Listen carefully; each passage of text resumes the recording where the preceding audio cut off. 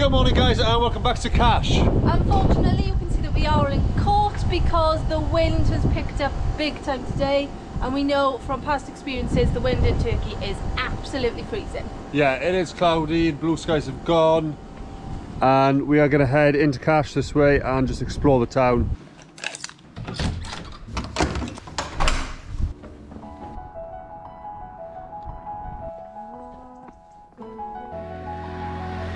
So that spot by here sticking out was the spot we were at for sunset last night, and it was really warm with the sun reflecting off the water until the sun set, and then it just went freezing and we walked really fast back to the hotel. We did, and then we got back and realised that the hot air conditioning didn't work because the key wasn't in, so it was cold in the room as well. And I don't know if you could see, but there seems to be some sort of military boat just parked there.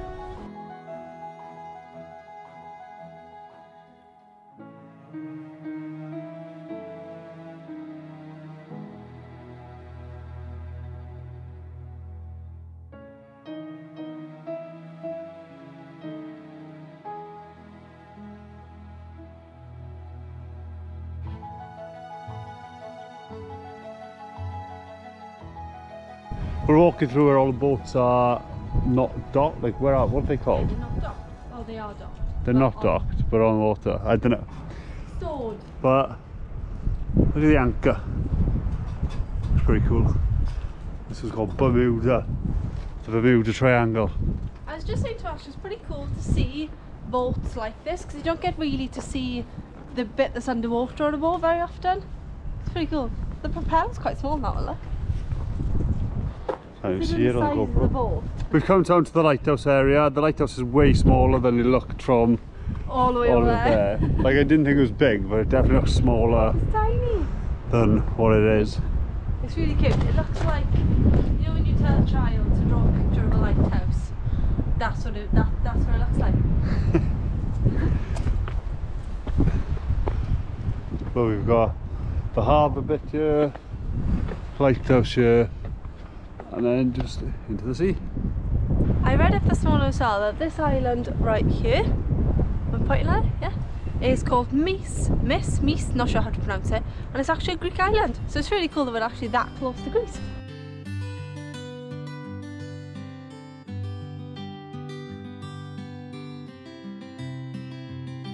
We're down in the centre of Cash now, and it's about 12 o'clock. It is Friday afternoon. It's absolutely dead here. There's only a few people walking about, a few cars and stuff going past. Considering yesterday it was a lot busier when we were walking through here. It could be because of the weather, but the weather's not bad. It's just a bit windy. Yeah. We're going to go down some of these small streets and see if there's like cute little shops and things down there.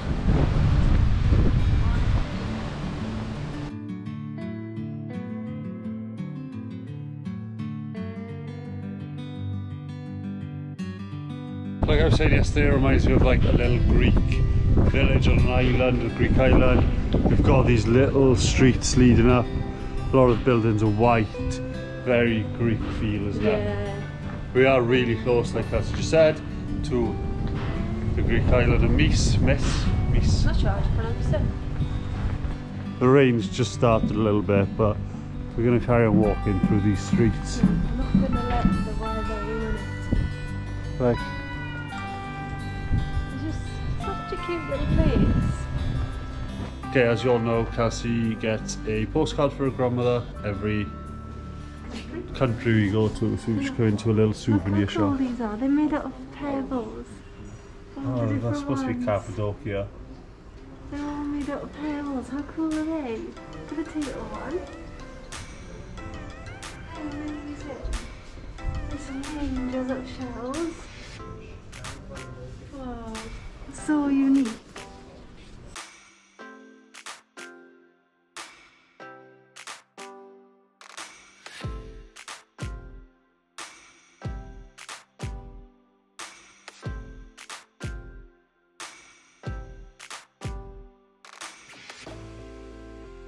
We've just had some lunch in a spot over there. It came to a total of £3.50 £3.30. £3.30. And we had a couple of cheese toasties, a plate of chips between us, and a couple of Cokes. I did have a quick Google on what to do in Cash, and it seems to be a very summer orientated place. There's lots of water activities like scuba diving, snorkeling, boat trips to be taken to the islands. So definitely more of a summer place than a winter place. Even though it's not that cold, it's way too cold to get in the sea, I'm gonna say. Yeah. It's not the right weather to go swimming or snorkeling or scuba diving or anything like that. But you can also rent quad bikes, and there's like some buggy tours I think that they do around the area. So that seems pretty cool. Again, more of a summer thing, I reckon. Yeah, probably.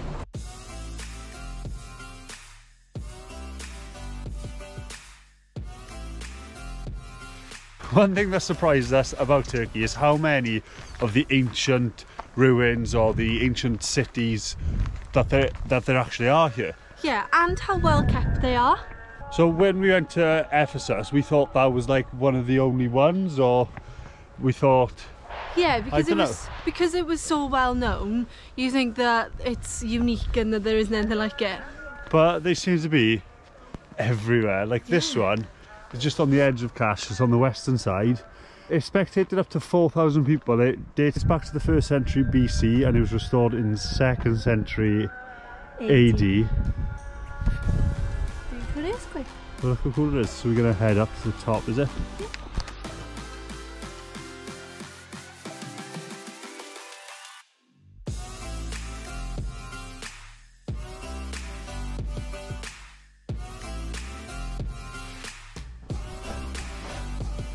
So when you're down the bottom of the amphitheatre looking up, it doesn't look like 4,000 people would fit in here.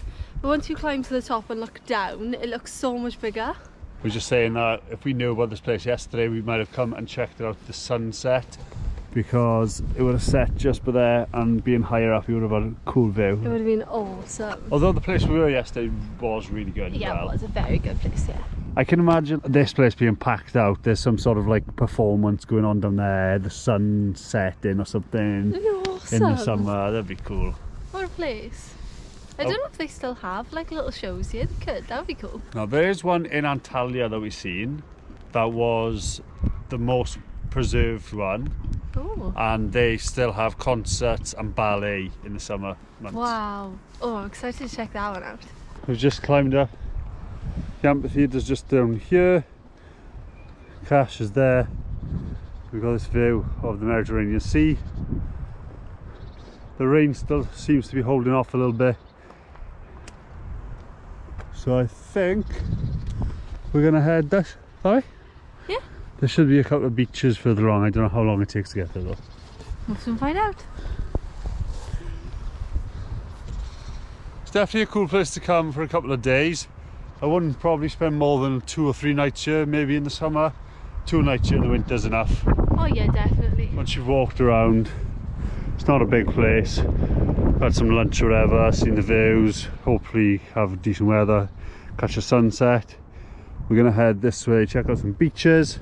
Definitely highly recommend coming here if you're in like Fethiye or Antalya area. You could like come down a little bus trip. Yeah, especially if you're planning on going from Fethiye to Antalya, take a stop off in Cash on the way. 100%, yeah. Or the other way around if you're going to Antalya to Fethiye. Anyway, let's get down from here.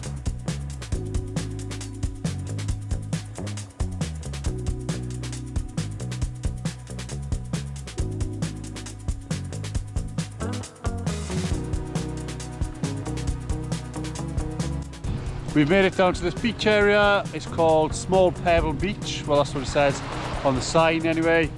And the water is super clear here. You can imagine in the summer this would be a perfect place to get in the water. 100%. Obviously a lot of the beaches here are pebbles or stones. See why it's called Small Pebble Beach? The pebbles are very small. A lot of the beaches here are pebbles or little stones. So I recommend bringing sort of like water shoes or something.